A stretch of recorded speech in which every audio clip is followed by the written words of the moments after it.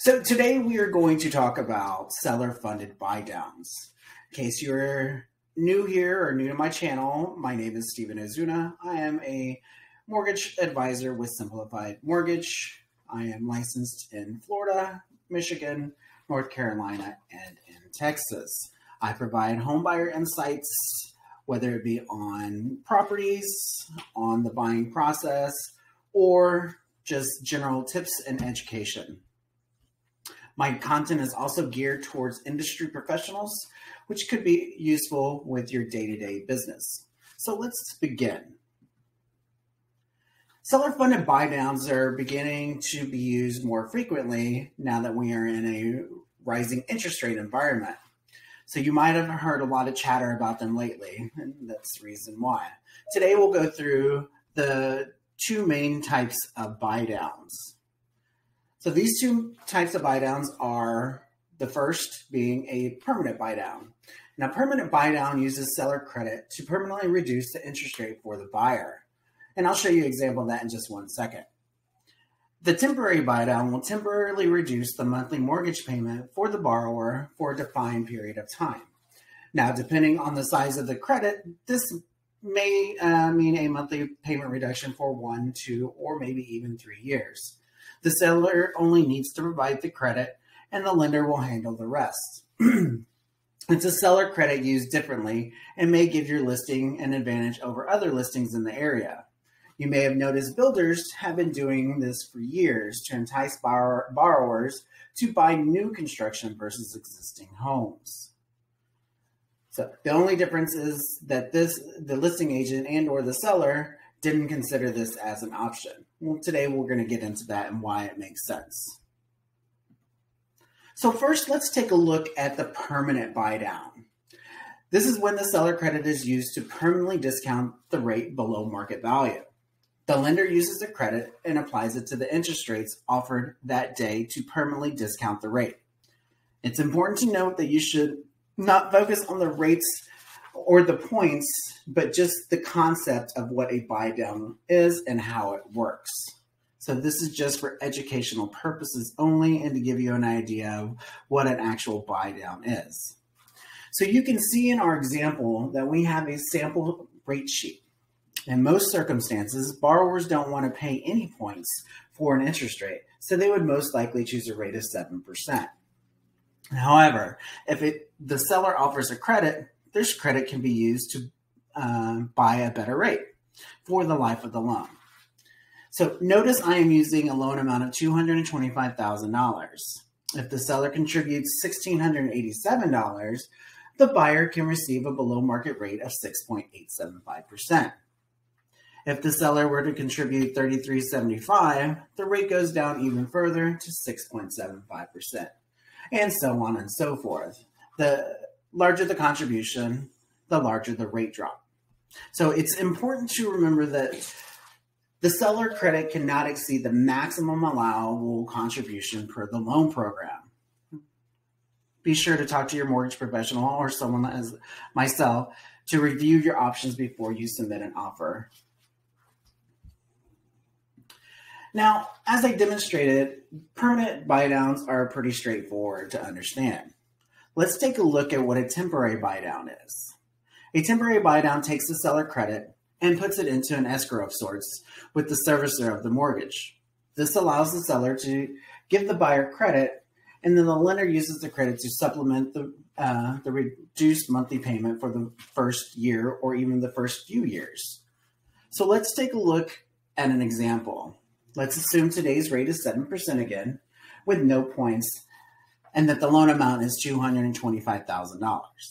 Now, the normal principal and interest payment in this scenario would be $1,496.93. When the seller offers a credit on the temporary buy down, the lender will use the credit to reduce the monthly payment for the first 1, 2, or even 3 years, depending on the amount of the credit. Now, this allows you time to ease into a house payment and frees up your budget to buy things for your new home. So it's a really good idea if you are struggling with the concept of a larger mortgage payment versus rental payment. Once again, it's important to note that the seller credit cannot exceed the maximum allowable seller contribution for the loan program.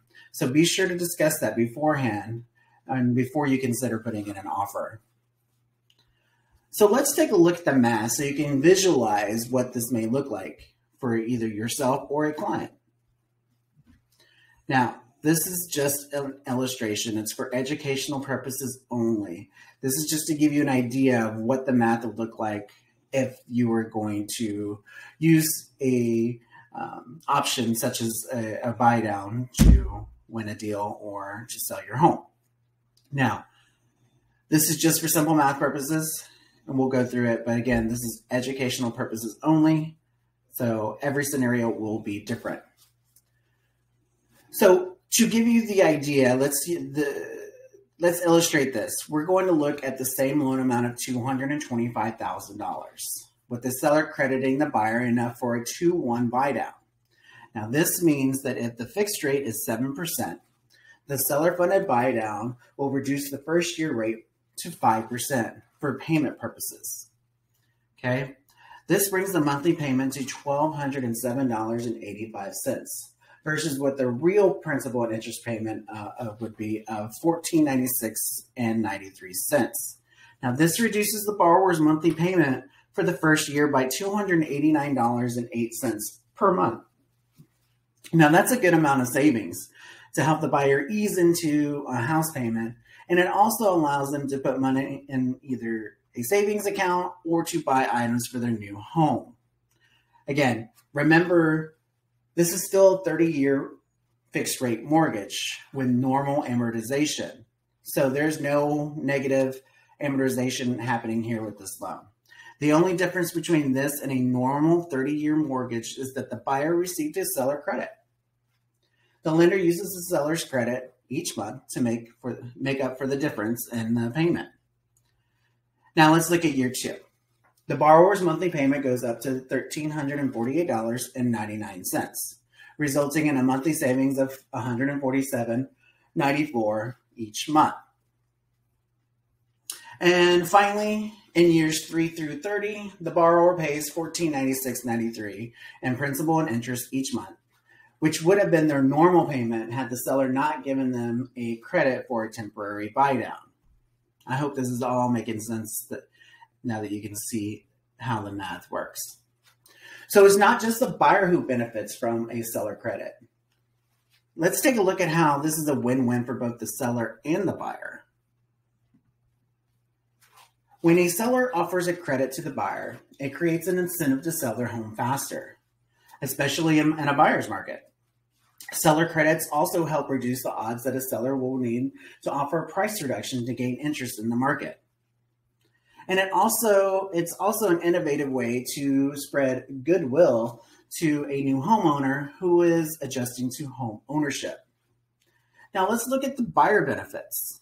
This program allows the buyer to ease into home ownership by making a house payment below what is normal while still paying down the mortgage. So just like another client who has the same mortgage, but without the seller credit. And remember, the payment made on the loan is this total payment owed. The difference is that the seller's credit is supplementing the reduction. The full payment is being made as far as the lender and the loan are concerned. This is a safe way to take advantage of lower payments in a rising interest rate environment. Let's look at the difference for the seller for a price reduction versus a seller credit and show you why this is a great benefit to anyone selling their home and or buying. Now, again, educational purposes only. We're using simple math here. Every scenario will be different, and I would be happy to go through each one of those with you individually if you have any questions. When a home is not getting interest from buyers, the seller will generally consider lowering their asking price. The national average for price reduction is $13,750, or 5% for a $275,000 initial list price. So let's use that number to go through the math. Now, of course, keep in mind every market will be different. So each scenario will, again, be different as well. If you would like personalized scenario run for you, just let me know. I'll be glad to go through those numbers with you. All right, so in the price reduction example, the original list is $275,000, and the buyer offers $261,250 for the home with no seller credit. This nets, excluding closing costs, $261,250 for the seller. Okay. Now, again, this is just for simple math purposes. We're not adding any closing costs or anything in there, just to keep it very simple. And again, each scenario will be different, so that's why we're keeping it as vague as possible. All right, so now let's move over to the seller-funded buy-down credit. In this case, the listing price is $275,000. The buyer has a smart loan officer and has advised them about a seller-funded temporary buy-down. So they go into the negotiation with that mindset that they would like to ask the seller for the credit. And they need to be mindful of that when they offer a sales price. So in this case, they offer $270,000, which is $5,000 less than the asking price, and ask for a seller credit of $5,200. If the seller agrees, this results in the seller netting $264,800. Again, we're excluding any kinds of closing costs just for simple math, which is $3,550 less or more than the price reduction. So you see that a price reduction versus a buy down, it seems that it's a win-win for both the buyer and the seller. Hopefully you would agree based on the math that you see on the screen. So another advantage of this program is just about every loan program allows it. So whether your client needs a conventional, an FHA, a VA, or USDA, a seller-funded buy-down will likely work. So for you buyers out there, no matter what program it is that you qualify for, just know that a seller-funded buy-down will likely work for you.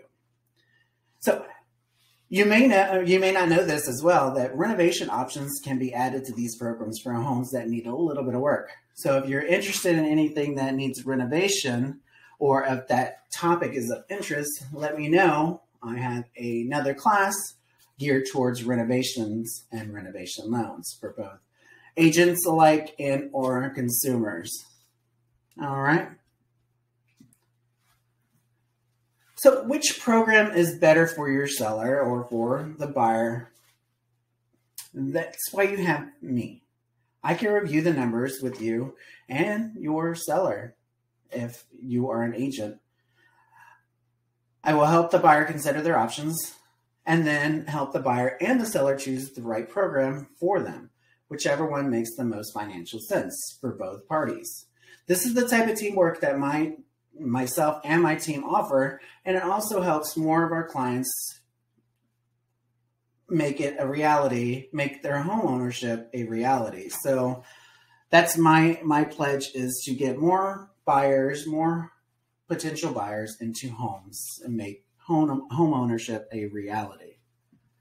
So I hope you enjoyed this presentation about seller-funded buy-downs. Again, my name is Steven Ozuna. I am a licensed mortgage advisor with Simplified Mortgage. All of my information can be found on the screen. And depending on where you are watching this, whether it be YouTube, TikTok, whatever social media that you found this on, you know how to comment.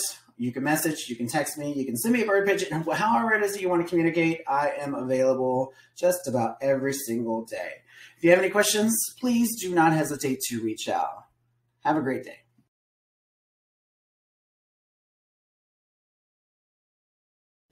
And for all of you agents and loan officers out there, check out our agent growth classes. We have classes such as ChatGPT and AI for your real estate business, Instagram Reels, hooks and scripts, embracing the shift, all these to help you grow in 2023 and beyond. If you're not interested in any of those courses, check out this section. This is our education courses. We have things such as seller-funded buy-downs, how to use gift funds to sell more properties, credit issues, facts versus fiction, and then things like simplifying condo financing. If any of these ring a bell, go ahead and scan that QR code to the left side of your screen and set something up.